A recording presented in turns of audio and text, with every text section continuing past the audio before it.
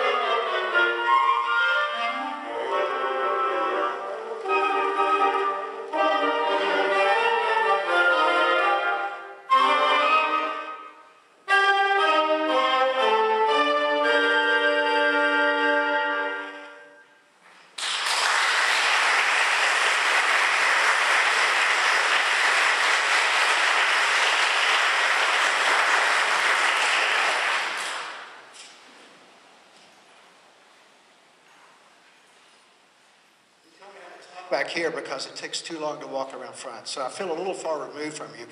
But I think the real reason is if I go too long, Ed Sheep's just going to drag me off to the side. So, welcome again. As this program developed, we started calling it Woodwind Quintet and Friends, the Appalachian Quintet and Friends. And so when I was doing notes for this, I said, okay, let's just see how far I can push that whole idea before we start all groaning every time I say the word friends. So if you feel like groaning, go ahead and do that, and then I'll know I've reached the limit. Certainly, the first thing that I need to do is to thank Rick for all the work in terms of organizing this. This has been a monumental effort. Not only, all the regular things we go with organizing a program, but also with scheduling not only our, working around our individual schedules, the 5 of us, but with 3 extra people. And so it's been a lot of work, and so Rick has worked very hard for this, and we certainly appreciate that. Secondly, the concept of friends, we're going to apply to our first 2 pieces as well. The piece we just played for you, the Barth Passacalle, as well as the Iber, our second piece on the program, were actually on the very first program that we played 25 years ago. And over the years have become very much our go-to pieces in terms of programming, particularly the one you heard first, because we really like to use that as a concert opener.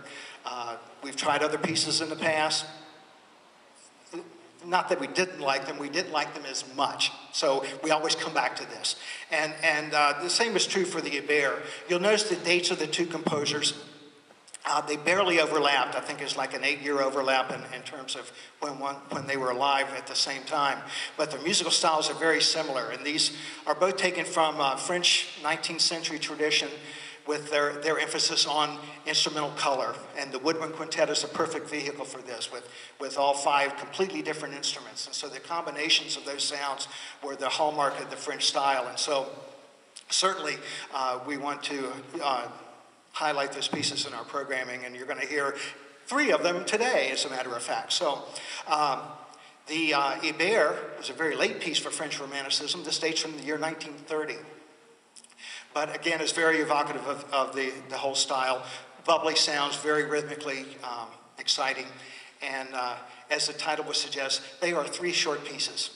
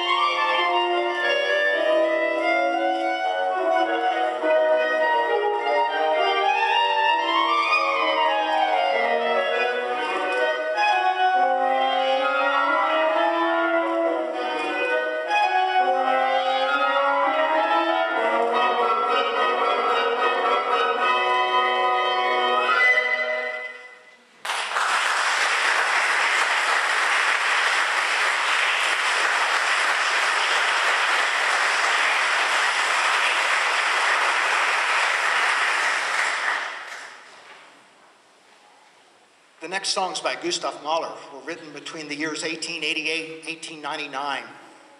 A relatively young man at the time, these were settings of songs or of poetry from an anthology in the early 19th century of German folk poetry, dealing with various subjects, typically nature and love, and what you would expect, but Mahler was very much taken with these. And so these are 3 songs taken from a cycle of 12, but he also used them much later in some of his symphonic work as well. So he kept revisiting these, this anthology of poems. He was very much taken with them.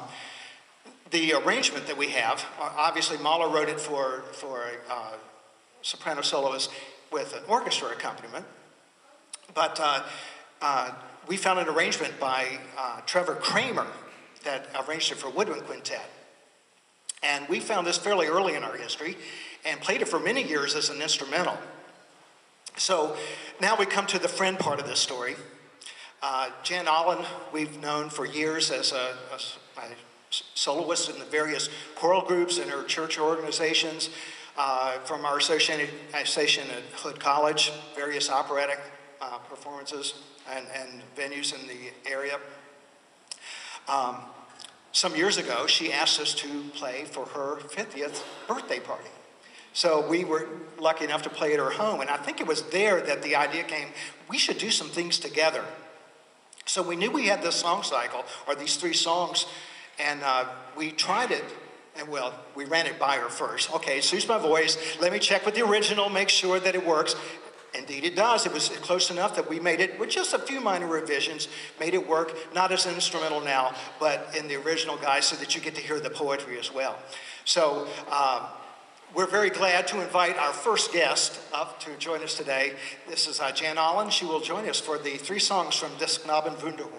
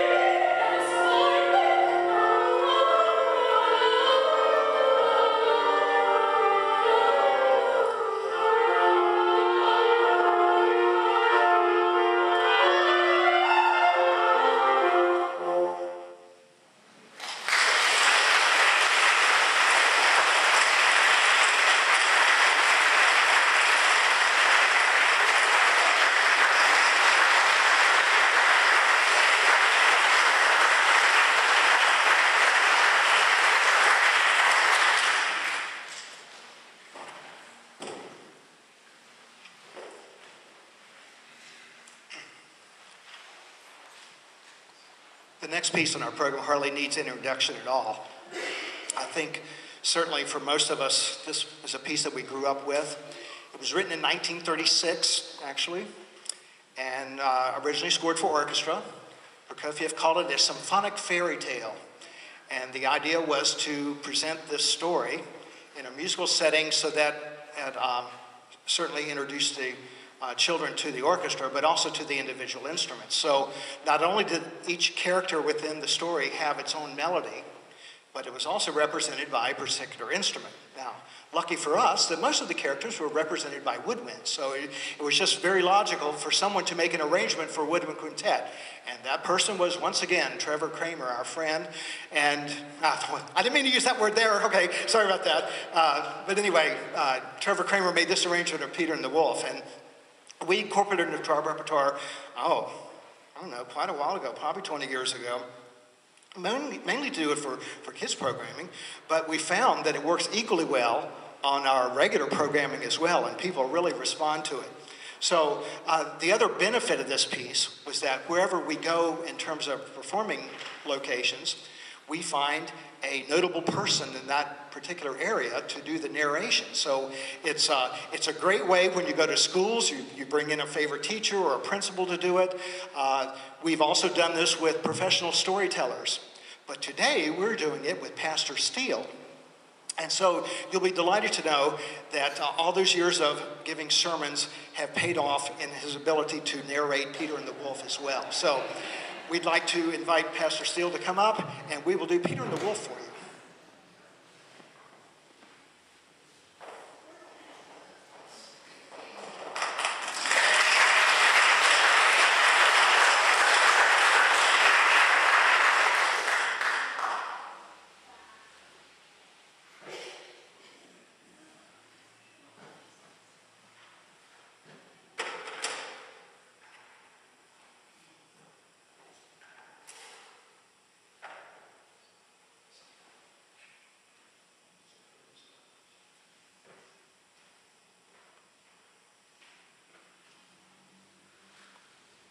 I hope the other guests here will understand. I promised the congregation this morning this would be the highlight.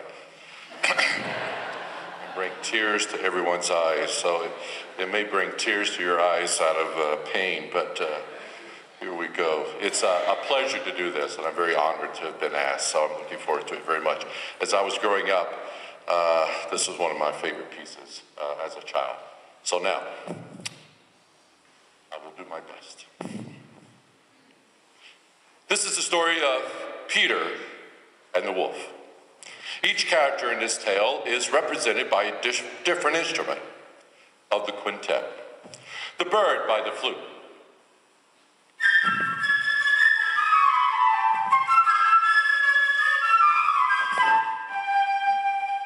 The cat by the clarinet.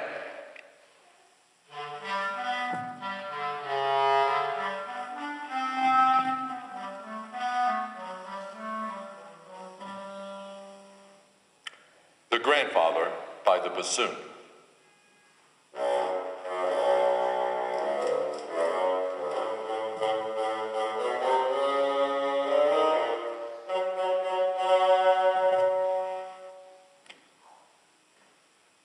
The wolf by the horn, assisted by the clarinet and the bassoon.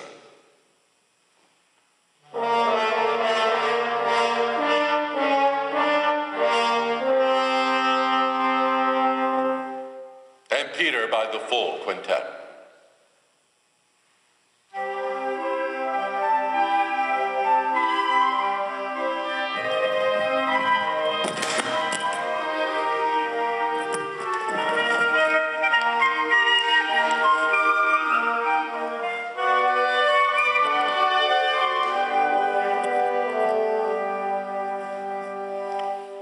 Early one morning, Peter opened the gate and went out on a big green meadow.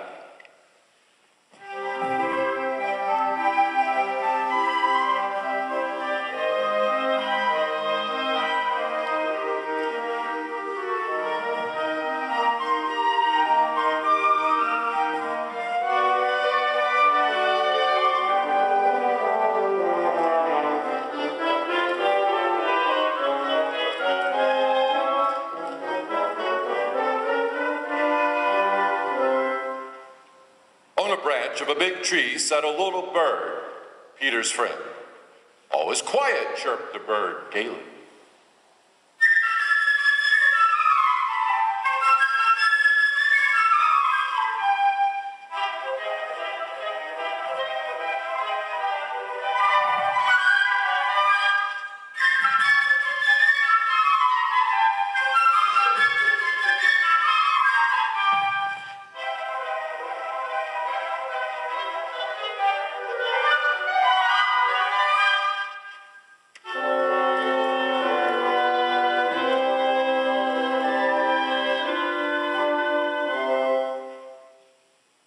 Soon, a duck came waddling around.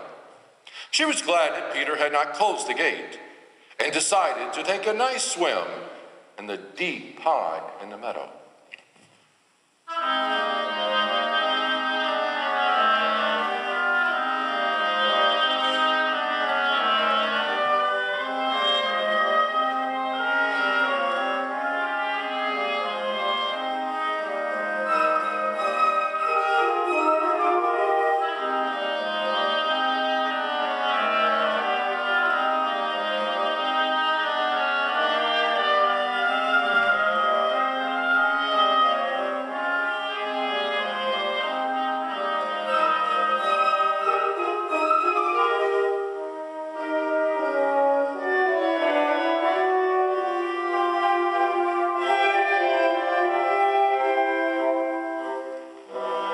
Seeing the duck, the little bird flew down upon the grass, settled next to the duck, and shrugged her shoulders. "What kind of bird are you if you can't fly?" said she. To this the duck replied, "What kind of bird are you if you can't swim?" and dived into the pond.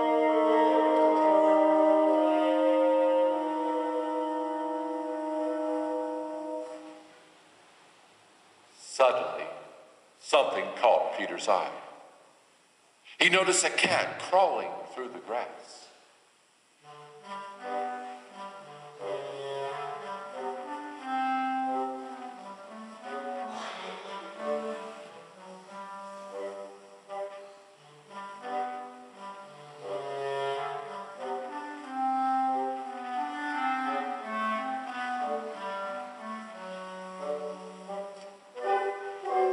The cat thought, "The bird is busy arguing.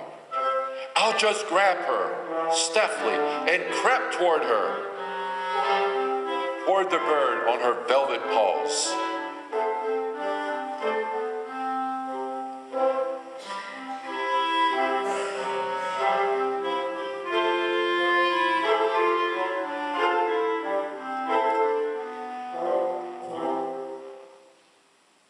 Grandpa came out. He was angry because Peter had gone to the meadow.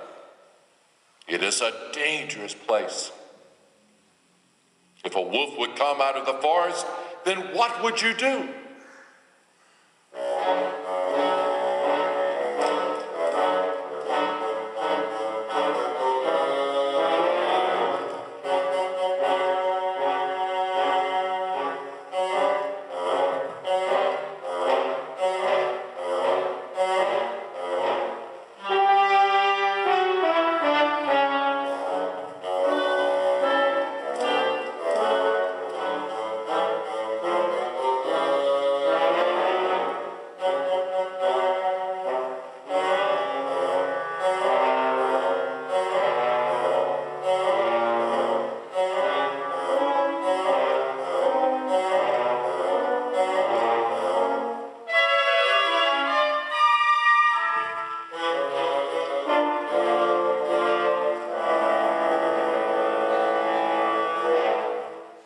Peter paid no attention to grandfather's words.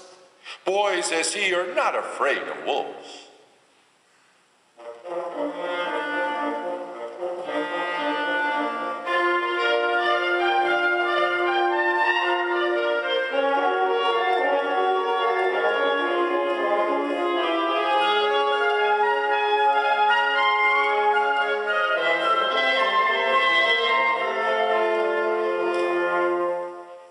But grandfather took Peter by the hand, led him home, and locked the gate.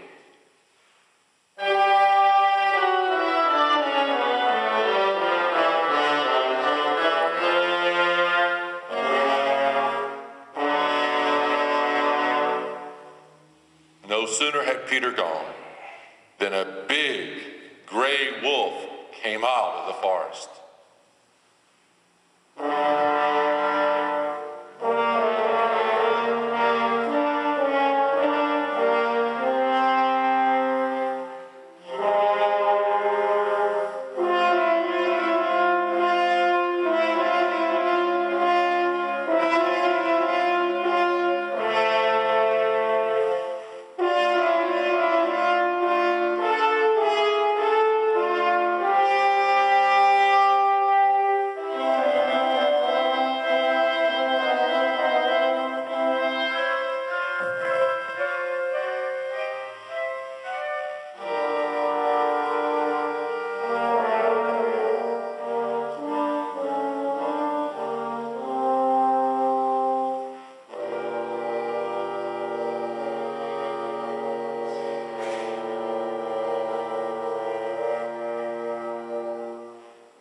In a twinkling, the cat climbed up the tree.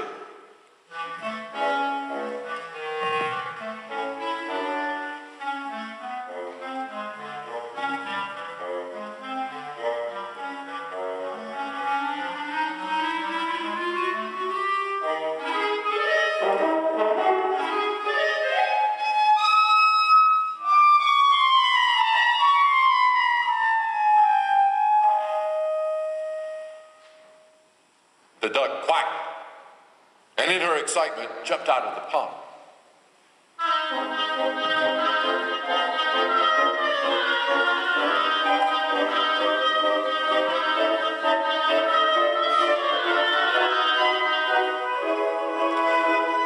But no matter how hard the duck tried to run, she couldn't escape the wolf. He was getting nearer, nearer, nearer, catching up with her.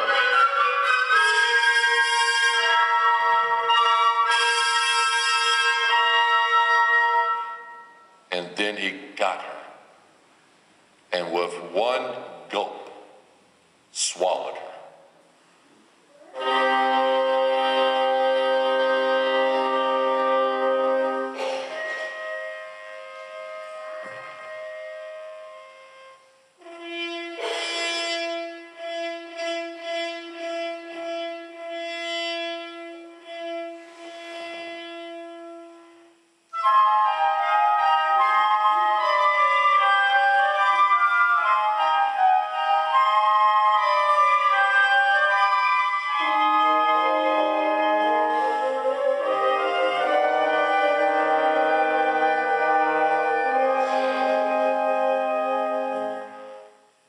And now this is how things stood. The cat was sitting on one branch, the bird on another, not too close to the cat. And the wolf walked around the tree looking at them with greedy eyes. In the meantime, Peter, without the slightest fear, stood behind the closed gate, watching all that was going on. He ran home, took a strong rope, and climbed the high stone wall. One of the branches of the tree around which the wolf was walking stretched over the wall. Grabbing hold of the branch, Peter climbed onto the tree while the bird flew around the wolf, distracting him. Peter took a lasso and carefully letting it down,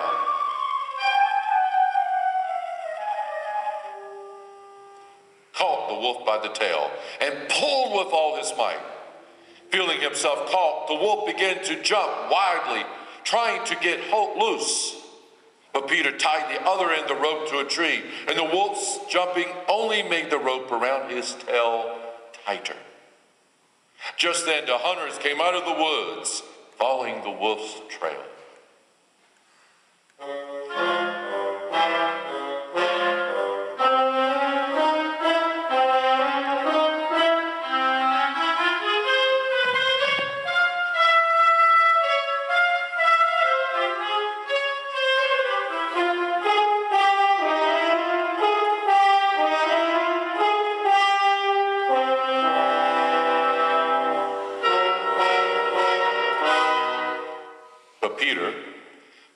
in the tree said, "Don't shoot.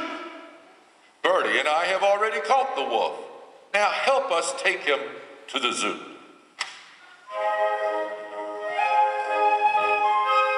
And so they started off to the zoo. Imagine the triumphal procession, with Peter proudly marching in the lead. After him came the hunters, leading the wolf that Peter had caught. But winding up the procession was Grandfather and the cat.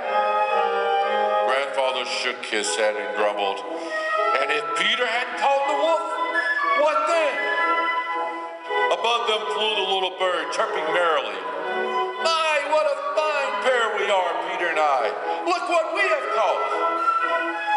And if you listen very carefully, you will hear the duck quacking inside the wolf, because the wolf in his haste had swallowed her alive.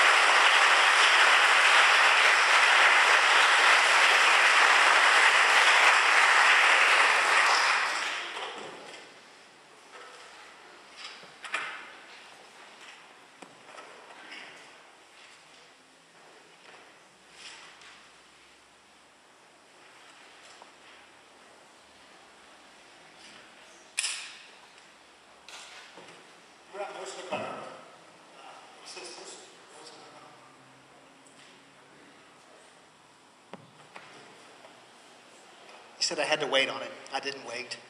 Sorry. Throughout most of our 25 years, we've been very lucky to have the support of the Washington County Arts Council. And they helped us sponsor not only a series of concerts in Washington County, but also periodically commissioning projects where we would approach composers in the area to write new pieces for the quintet and for us in particular. And this has been a very successful program for us. And so we wanted to make sure that we included one of those new pieces on our program today. Wayne Wald is a colleague of ours from Hood College, where he's the organist there and a professor. And we asked him to write a piece for us that used the organ. And one of our first performances was in this very location. So I don't know if any of you were at that particular performance, but that was, I don't know, what was that, 95? I should have looked that up. I didn't do it. Yeah, right. Okay. Say no more. That's all it was. But so we wanted to revisit it. The name, as you can see, is Spring from Appalachian Seasons. And of course, that's a little bit longer than just Appalachian Spring, but of course that name was already taken, so we really couldn't use that again. But still, it's evocative of the time that we're in, so we thought this was particularly appropriate to perform today. So we'd like to have you acknowledge that Wayne is going to join us at the organ, and we'll play his composition, Spring from Appalachian Seasons.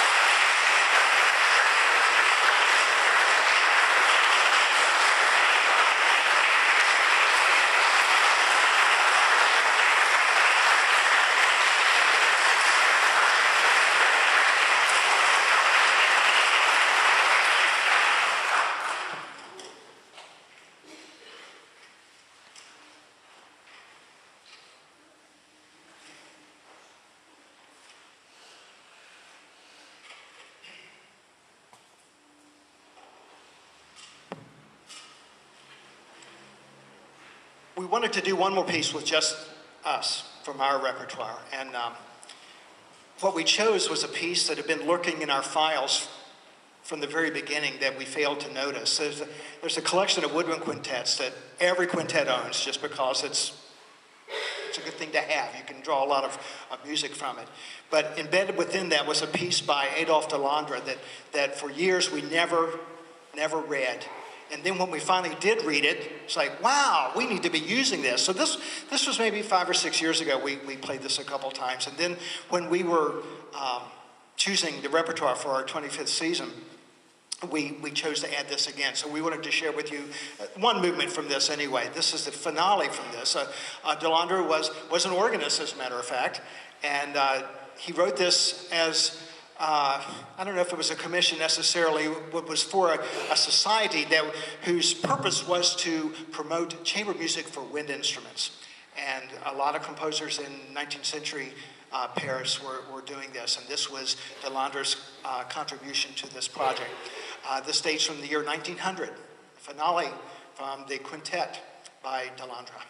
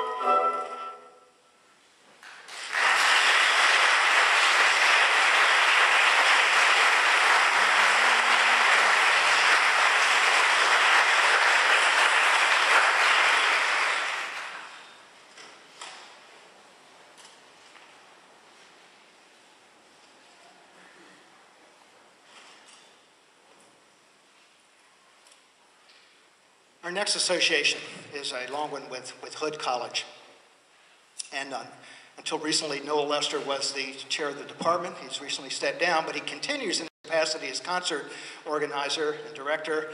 And it is that one that we are very much indebted to him, because he has allowed us to play there almost annually for the last 15 years or so, I believe.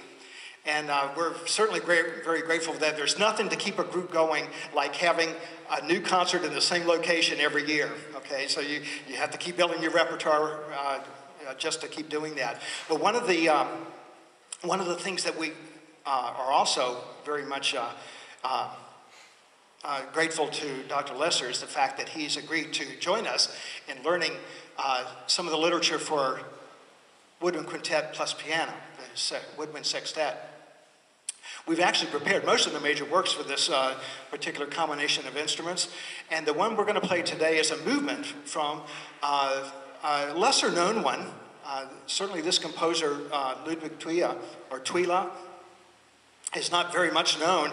In fact, this piece is one of the few that he's even known for at all now. And we actually recorded this piece through the generosity of Harry Campbell and her husband, and that recording was featured on National Public Radio on Fred Flaxman's Compact Discovery. So that's a claim to fame that we're very proud of. But somewhat due to the obscurity of the composer and somewhat due to the fact of our performance, I'd like to think anyway. So we're playing the gavotte movement of this sextet. Very short, but certainly a lot of fun. Late Romantic style, and so please help us welcome Dr. Noah Lester.